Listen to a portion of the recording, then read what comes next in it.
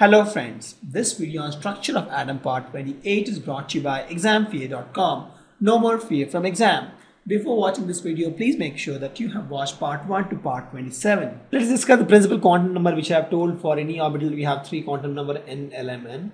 Let's discuss this quantum number. The first is the n, and this guy is called principal quantum number whose value can be 1, 2, 3, 4, so on. It's a positive integer. This determines the size and to large extent energy. Please note, this solely will not determine energy, but this has a contribution to determine energy of the orbital. But this determines size of the orbital. The hydrogen and hydrogen-like species, right? Energy and size depends only on n. Only for, please note, this is only for hydrogen and hydrogen-like species, which is only one electron. So the energy and the size depends only on n, but for the multi-electron, energy depends on n plus l also, which we'll learn now. And the principal quantum number also identifies the shell.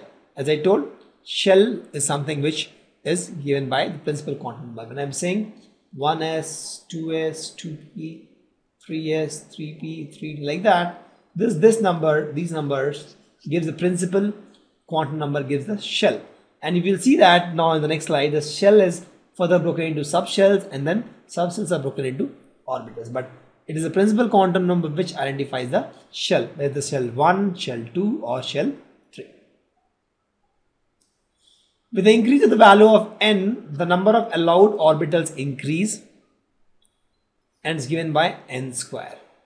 Please note, for a given value of n, for a given principal quantum number n, the number of orbitals for that will be n square, and the maximum number of orbitals or maximum number of electrons in that shell will be 2n square, because one orbital will have 2 electrons, right? So for a shell n, the number of orbitals is n square. Please note, for a shell n, the number of orbitals is n square. And subshell is also actually n. We'll tell you why. For a shell n, there are n subshells and there are n square orbitals, and there are 2 n square electrons in that, because one orbitals will have 2 electrons, correct? So for nth shell, there are n subshells and there are n square orbitals and 2 into n square electrons. For example, n is equal to 4, right? So there, fourth shell, you have 4 subshells, 4 square, that is 16 orbitals, and 2 into 4 square, that is 32 electrons.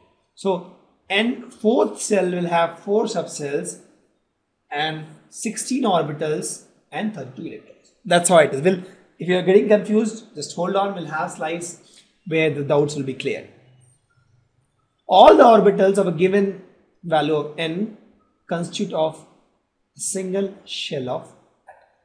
Example, n is equal to 1, shell name is k, n is equal to 2, shell name is l, n is equal to 3, shell name is m. Shown. Size of the orbitals increase with the increase in principal quantum number. That means the electron will be located away from the nucleus. So I think I showed you the diagram where this is my first cell, second 2 SL, and then this is my P cells like that.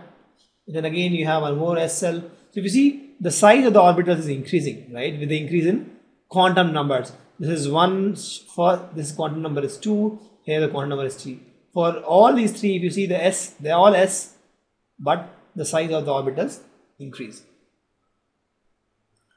Since the energy is required in shifting away the negatively electron from positively charged electron, the energy of orbital will increase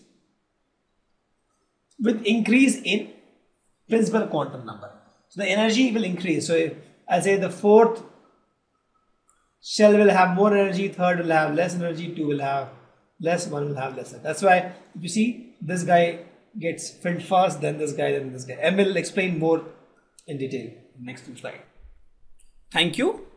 Visit examfear.com to watch free educational videos, try free online tests, get the best quality study materials, study from the best tutors and mentors, and much more. Thanks once again.